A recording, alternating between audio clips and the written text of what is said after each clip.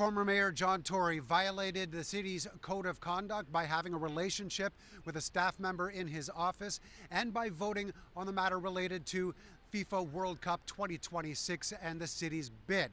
That according to the Integrity Commissioner and a 122-page report that was released this morning.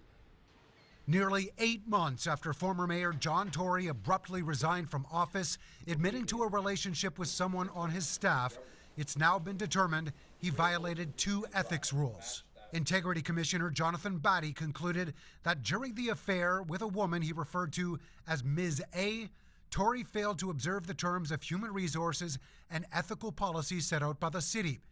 The city's current mayor, Olivia Chow, was asked about the findings.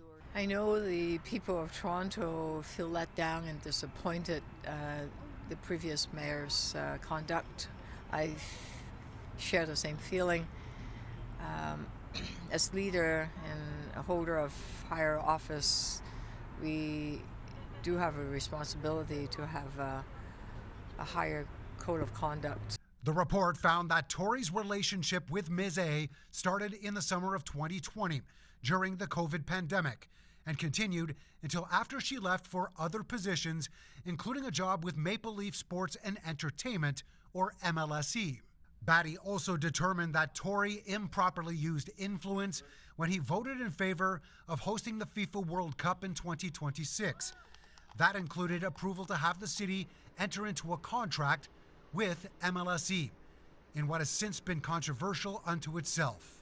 This has raised a number of flags for me around how this was negotiated, what happened, and I think this is really the procurement part, that is the most concerning piece here outside of having an affair with one of your staff.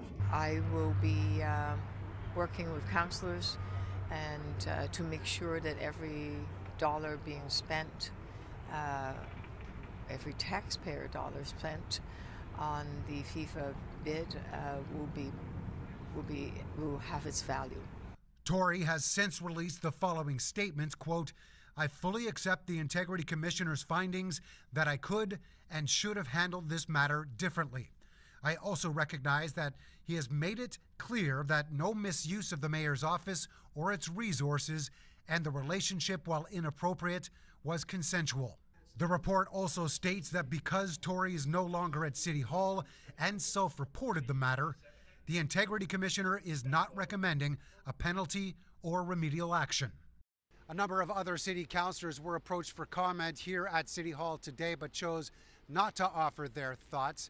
In the meantime, this is a very complicated and detailed matter. For more information, you can go to our website at citynews.ca for that much more. Mark McAllister, City News.